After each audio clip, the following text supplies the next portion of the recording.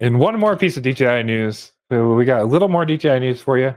We've got an interview from Chris Rosser with Joonas. Joonas is the guy who originally found the magic bit for the Video Out project and kind of started the whole cracking the DJI goggles. And Chris Rosser has interviewed Joonas about the FPV WTF Margerine project that we've talked about, the Root project.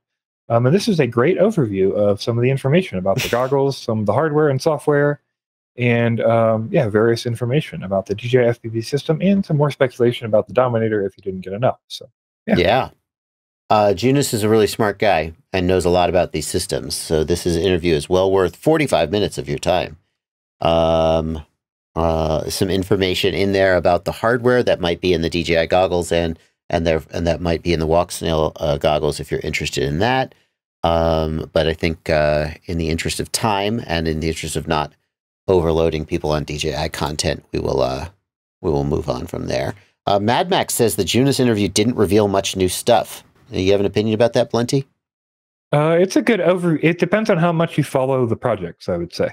Like if you're hanging out all the time in the FPV WTF Discord and you're talking with Joonas and stuff a lot, I think you're not going to learn much. But if you're not, I think there's a lot of good information in there for people who don't. About the P1 chip and the history of DJI and how the software works and some of the upcoming projects on FPV WTF. There's going to be a GUI, FPV WTF not sure what he calls it, OSD or something like that, but basically the root hack will be available through a website, and then you'll go on there just like ESC Configurator.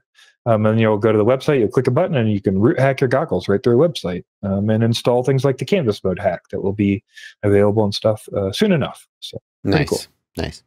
Well, for anybody who has heard that the DJI goggles were rooted or hacked, and they're like, what does that mean? It sounds like this interview. Or for anybody who wants just a little deeper information about the hardware and the systems, sounds like this is well worth your time.